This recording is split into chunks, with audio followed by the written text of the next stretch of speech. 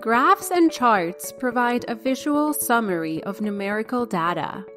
They usually accompany text and help convey information at a glance.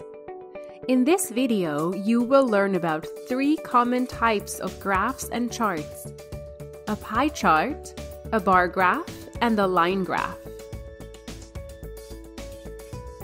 A pie chart, also called a circle graph, resembles a pie with slices.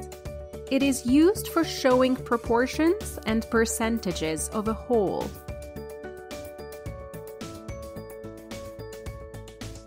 This pie chart represents countries of origin among the students in Flora's class. A bar graph is used to compare data.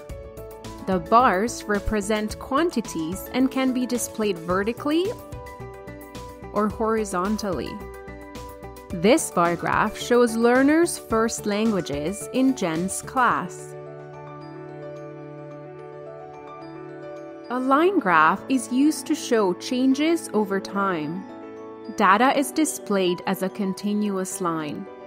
In line graphs, time intervals are always represented horizontally. This chart shows the student enrollment over 5 years at ZESL school. When getting information from charts, pay attention to these elements: the title, the labels, the legend, if the chart has one, and the source where the data comes from.